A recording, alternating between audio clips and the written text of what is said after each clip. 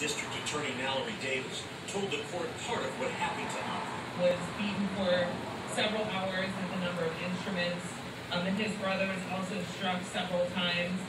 Not only that, but his brother witnessed his older brothers go through a much more severe beating and eventually succumb to his injuries. The prosecutor said there were 2 eyewitnesses to the hammer killing, and Martina also admitted to what happened. The defendant in this case did confess and also indicated during his confession that he knew what he was going to do while he did it. Andre didn't deserve what you did to him. Didn't either. And I hope you and your mama suffer, and I hope wherever you go, they do to you what you did to my baby. I hate you.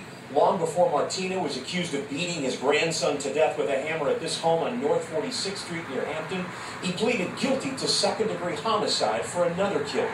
Prosecutors say if he's convicted of all charges, he could be sentenced to 2 life sentences plus 35 years. In Milwaukee, Terry Sager, WISN 12 News.